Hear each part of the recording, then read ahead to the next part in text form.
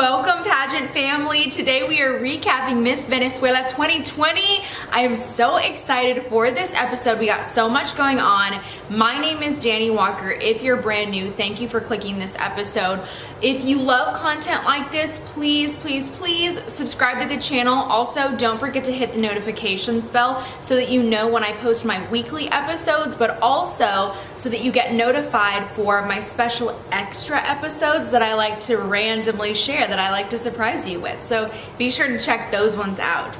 And if you are a fan of Miss Venezuela, then you might like this other episode that I did where I recapped and I reviewed the official pageant headshot. So check that one out right up here. That is where I'm linking it. I didn't even know when I was watching this that they were going to do a virtual pageant. I didn't hear a lot of news about this online or from pageant sources, so it was really interesting to see Venezuela's take on a virtual pageant. One thing I liked that I mentioned in my last recap for Miss Earth USA is that I really miss the opening numbers or the introductions, and I really like that they took all the contestants, they made it consistent, they shot it together, and they actually filmed each girl doing the opening number dance and doing an introduction, and then they just edited all of them together. So I was like, okay, see, this can be done for virtual pageants. I love that they still did the dance to Miss Venezuela. It always makes me happy, and I just like it. It's so cute, it's so fun and traditional. I love it. So that was really nice to see. Obviously, we don't get the benefit of having great performers during the show. That would be really hard to navigate, but I don't know, maybe they'll come up with something else, but I really like that element of this show. I watched this pageant after it happened on YouTube, and I think the version that I watched was somehow edited together differently, so the order of this recap might be a little bit misplaced, so bear with me for that. And also, of course, because I don't fluently speak Spanish, I'm doing my best to try to understand what the contestants are saying or really what's going on for the show. And that's why I honestly rely on all of you out there that are watching this to leave your comments and explain to me what's happening so that I have a better understanding of how it all works. At the beginning of the show, they started, maybe at the beginning actually, what I saw was the beginning of the show. They were giving out a lot of awards, and they were doing awards for talent and I think beauty and walking and all sorts of things like that. So they were giving out all these special awards. I don't know if there's any incentive for contestants to do well there other than a trophy and a sash, but do they give out prize packages or awards for these things? Because I'm really not sure about that. One thing though is that I noticed Miss Portuguesa, oh my goodness, what a talented singer. She stood out to me right away.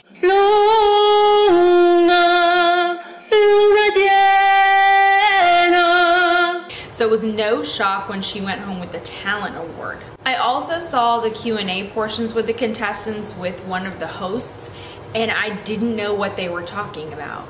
I had no idea what was going on or what the purpose of that was, so I'm gonna need all of you guys out there who watched it and who fluently speak Spanish to let me know what was going on. Leave that in the comments, please. During the edit that I saw, they announced the winner of Miss World Venezuela earlier in the show, which really threw me for a loop.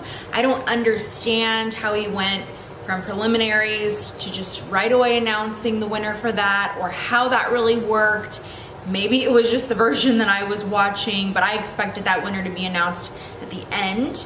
So yeah, just confused. Let's talk about swimsuits. So I always love the outfits that they put these contestants in because it's not just a boring swimsuit. As you can see this year, they were floral. They had these mesh inserts with rhinestones. They also had these little floral sashes that were attached to the back of them, which I love. And I just always love the styling of that. So the contestants that I noticed for this were Apure, Falcon, Guarico. Did she get a fan? You notice her hair just blowing in the wind? My gosh. I don't know how to say this one. But man, can her face carry a ponytail or what? Don't say or what, don't comment that. That is not nice. She's stunning. Miss Nueva Esparta, big fan favorite. Love her little hair shake in there. Portuguesa, I just thought she was so stunning. Just gorgeous. I loved her. I'm such a fan. killing it. She was killing it with confidence. I loved that.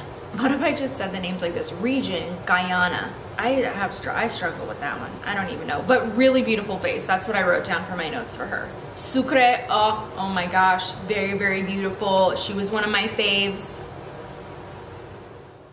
I miss that because we don't have a big stage that we have shorter swimsuit walks, so I really appreciated when they did the double take of each contestant. So they kind of got these 2 mini walks at different angles, and I was glad to see that. In swimsuit, I thought Zulia was very confident, but she wasn't over the top, and I feel like it's hit or miss in Venezuela. Like sometimes the contestants are a little bit more, the winners, the queens, are a little bit more over the top in their presentation, and then sometimes they're just really relaxed and cool and confident, and then they just keep advancing. I don't know why that is. I think it just says something about how with a different panel of judges, the results are just gonna be different every single time. Now, let's move past swim real quick, because the thing about this year's show were the gowns. Everybody was telling me the gowns are fabulous, and boy, oh boy, they did not disappoint. So I'm getting really excited about it right now. Answatagi, I don't know how to say her name, Answatagi, someone help me. But this gown reminded me so much of the gown that I said I would put Kyra in for Miss Universe if I was the Miss USA stylist. It looked like the gold version of what I envisioned for Kyra. Just check it out. Look at this comparison. I know my Photoshop skills are not the best. Actually, I don't even know how to Photoshop. But this gown reminded me so much of that, and you know what? It was as I thought. It was fabulous. It looked amazing on stage. So I stand with my choice for my hypothetical gown for Kyra, which you can actually check out the gown I would have put her in, and then our other past 5 Miss USAs in another episode. I loved Apure. Oh my goodness. That gown with the 1 fringe sleeve is giving me so much upcycle inspiration. Y'all are probably gonna see me wear something like that soon, because I loved it so much. That slicked back hair, just, it was a really unique gown that honestly, it wouldn't be something that I would think of to put somebody in for a pageant, but loved it. She worked it. Miss Carabobo, oh my goodness. The gown itself wasn't super unique. It was a sheer beaded gown. For those little frilly sleeves, oh my gosh, they were so cute, so feminine. They were sheer. It was just such a nice small detail and touch that did end up making that gown unique. And honestly, at this point during the show, I was just so distracted by the gowns. It was really hard for me to focus on the contestants and their performances because my jaw was on the floor. Well, really like on the table. I was like that. It's true. I was sitting watching at a table. Cohedes, oh my gosh, her hair, someone buy me a wig. Oh, I cannot with this long straight hair look. I just want to achieve it so badly. I just don't have the volume for it, frankly, and I'm sad about it. And I absolutely loved her and the entire look, and my eyes were bulging out of my head for that performance and that gown and that walk and that styling, because I was like, this is everything I imagined. This is what I want to see for pageants. Next queen, and I'm calling her a queen because really they all are. They are all so fabulous. Just amazing gown. When she walked out, the sleeves, the structured shoulders just do it for me. And then I noticed very quickly it looked like she wouldn't be able to move in it. And I was like, ooh, this could be a little bit awkward. But then, surprise, she takes it off. Oh my gosh, it's just beautiful. And there's another beautiful gown underneath. Like, what? Let's go. Wow. Wow. Okay, Venezuela. For Universe, I'm expecting something like this. I just want you to know now. I don't know who I gotta send a letter to or inform or what manager I gotta speak to. But listen, Venezuela, I am waiting for this at Miss Universe. I just cannot wait. Falcon, oh my gosh, this did it for me. So I love vintage styles. And she had this 1950s inspired overcoat that was a beautiful shade of yellow. Her hair was up, and the hair up made a lot of sense for me because when she revealed the gown, it was a lot. It was a lot. So I don't think she needed to have all that hair down, but I loved how much it was. Like, it was over the top, but in the best way. And we saw these hip cutouts, which are more seen in Latin dance competitions. So it was interesting to see that style on a pageant stage, but I think it worked. It was a lot, and I loved every moment of it. At this point, I'm just jumping out of my skin because I was so excited. How did you feel? Did you love it too? If you watched it, have you watched it? My goodness, if you haven't, you need to. It is a must. It is a must see. And yeah, just go check that out. Guadalupe was perfection. Her gown was just enough. It was not too over the top. It was just everything. And at this point, I did not even have a favorite. I'm sorry to say, but I didn't because they were all so amazing. Now this gown reminds me of something that you would see in the US. It's very Sherry Hill reminiscent, but actually it reminds me of this other designer. I wanna say, you know what, I'm not even gonna say the name. I'm just gonna have to go find the designer. But it reminded me of this other designer and gown that I've seen on Instagram a few times. And I think that the style was really safe. I would have preferred it if we had more fabric on bottom. I think it would have been a little bit more dramatic, but still great color on her, looked fabulous. Would you please do me a huge favor? Would you screenshot this episode, post it to an Instagram story or a post, tag and hashtag me at Dani Walker, and follow me on Instagram? It would mean so much to me. I love hearing what you think about these episodes and sharing all of your thoughts with my followers. Miss Lada's gown. Okay, friends, listen, I think there was a mix-up. I think that this was the gown that Chesley was supposed to wear to Miss Universe. Honestly, there must have been a mistake at the Sherry Hill factory and they sent Chesley that one, but really she should have been wearing this beautiful mirrored masterpiece. This was an amazing style, and I think that there was just a little bit of confusion. This is probably, friends, what Chesley was supposed to wear to Miss Universe. I think it is. I'm just gonna assume that now.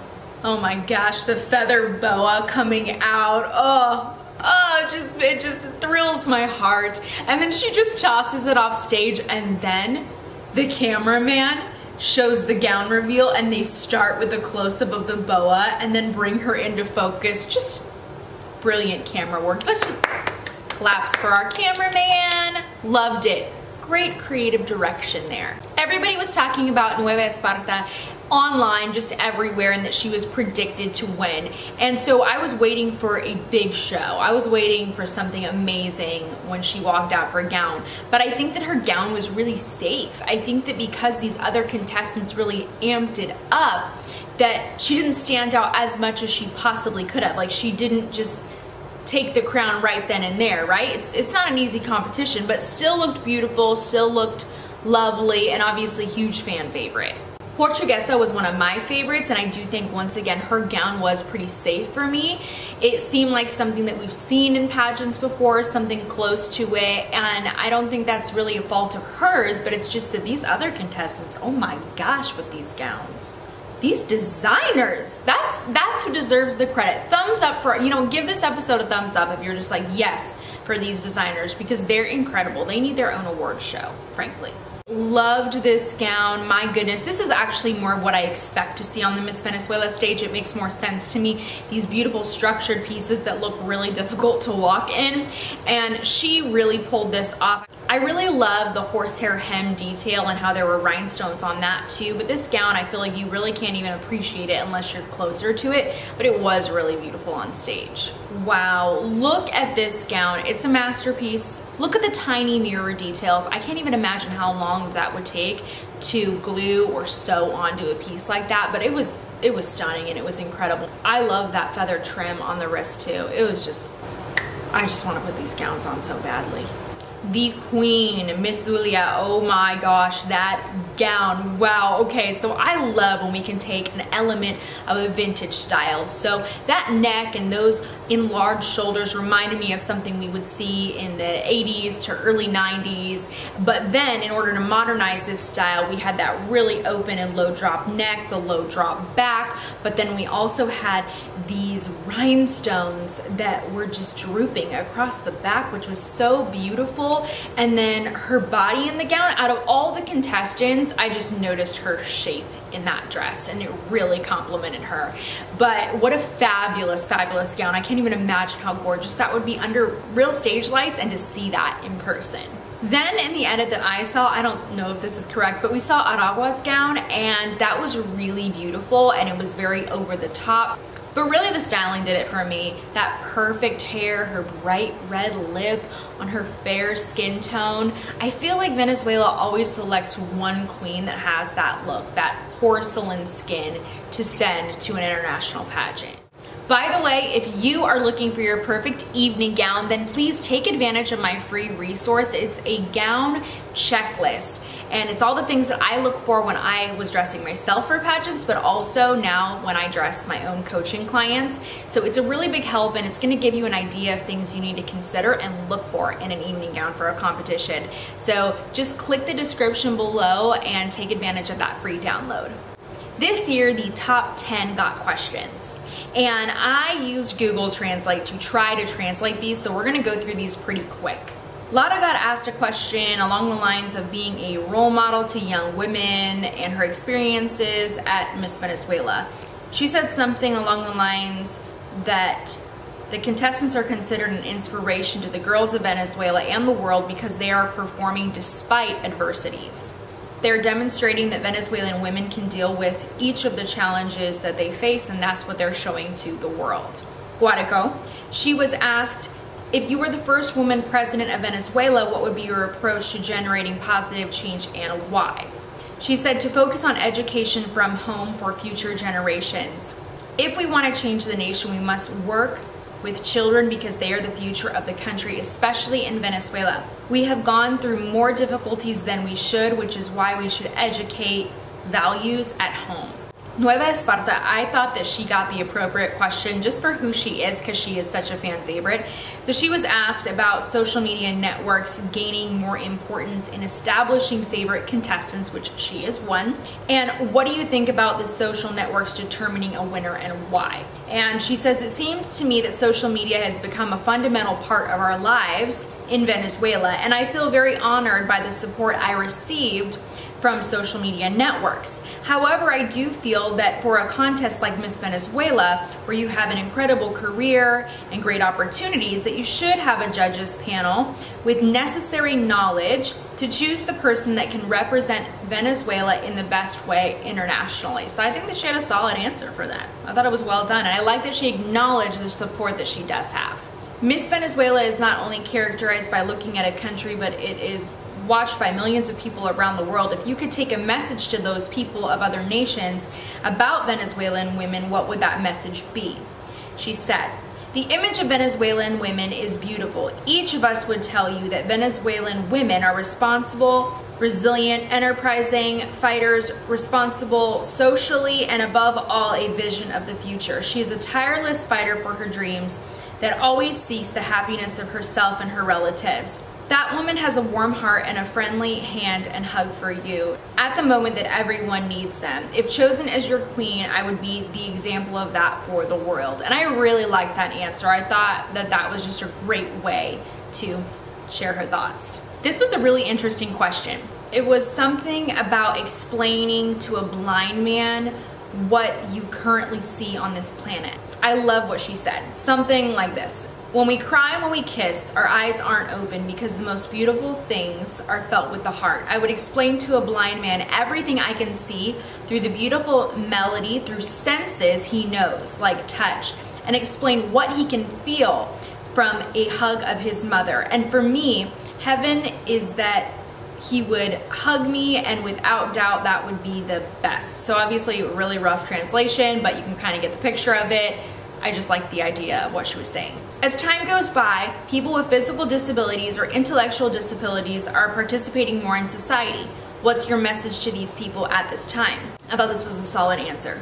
I love knowing that we're living in a society that is more inclusive every day and proposes better measures for equality. I would tell them to fight every day for more opportunities within society to use their abilities. What builds a society is harmony, acceptance, and non-discrimination. Loved it. Love that message. And it was just, yeah, obviously top 5. What is your position in the face of racial discrimination and xenophobia today? She said, I do not agree with everything happening in the world. I believe, as I've said before, we are all children of God and we must have the same rights. We are brothers. We all have the rights to life. We all have something to do that makes us unique and special and authentic, and that's why we're highlighting each one of us in their own light around the world. rough Google translation at the end, still a great message. What would you answer to someone who tells you that beauty pageants are against the feminist movement that is developing in society? Common question. I would say that beauty contestants are showing different parts of what we're already used to seeing. Since beauty is only anticipating us, we fear a woman who can generate a positive impact on society, who can be a leader of other people's message, their abilities, from all the days we can make a positive change to have that we want to see in society. Something like that. Wow, Google was really not doing it for this one. What do you say to the people who disagree with Miss Venezuela taking place in the midst of COVID-19? I could see that question being asked also in Miss USA. Great answer. Despite the circumstances that we are living in the midst of a pandemic, Venezuela has many integral women who are only seeking to be a voice and image of society that needs to be made more visible, and adverse moments like that we are experiencing. It is necessary that we have a few positive moments to be able to concentrate on the negative moments as we are in a pandemic. So basically an uplifting message. We have a powerful tool at our disposal to impact the world through digital media platforms and to make technological revolution to minimize the loss of values that exist in society today. Not really sure about that. Google translation. She said something like, you can create a campaign where values such as love, respect, tolerance, and solidarity are always promoted through social media networks that have undoubtedly impacted our society, and I feel that I have the responsibility of being a spokesperson for the message where values are promoted and thus have a better society for all. Wow, wow, wow. These honestly were some really solid answers. It didn't seem like anyone was really stumped during the question and answer portion, so I was really impressed. It was just amazing, but I did notice that there was audience applause, so I'm wondering if they added that in. And if they did, I think it was a good choice because it would have sounded really strange to hear these great answers and hear no applause. The top 5 was Miranda, Zulia, Nueva Esparta, Región Guyana. We're just gonna glaze over that one. And Guadico. So just such a strong batch of contestants. That's what I've said at the beginning when I was reviewing their headshots. They're amazing. Now we have our winners for international, and then we have the announcement of our Miss Universe Venezuela. And I'm just wondering, when they heard that news, were they really just standing there in the studio and then they're like, okay, and it's you, react? Or did they know beforehand and then they got to react on stage? So I'm just curious about that part of the filming process for this show. But you could tell how excited Zulia was. I was sad that we didn't see, or in the edit that I saw, I didn't see that official crowning. Everybody was just amazing as usual, and I'm really excited to see Venezuela prep their new queen for Miss Universe. Oh my gosh. Do you think Miss Venezuela this year is going to be a front runner? Yes or no? Why or why not? Tell me. Let me know what you think about her and all of the other international crownings for world and international. Give me your thoughts. Give me those predictions. Tell me what you know, and just come back for new episodes. I would appreciate that. Please don't forget to subscribe and meet me next week. On next Wednesday is when my new episode will be out, and also I've been dropping in some little extra ones here and there for you to enjoy. So I hope you had fun on this episode. I had lots of fun watching this show. I was super impressed. All the gowns. I would say for the 2020 season, they probably had the best gowns that I've seen from all the national pageants that I've watched. So very, very, very well done, Miss Venezuela organization, and good luck to all the new queens.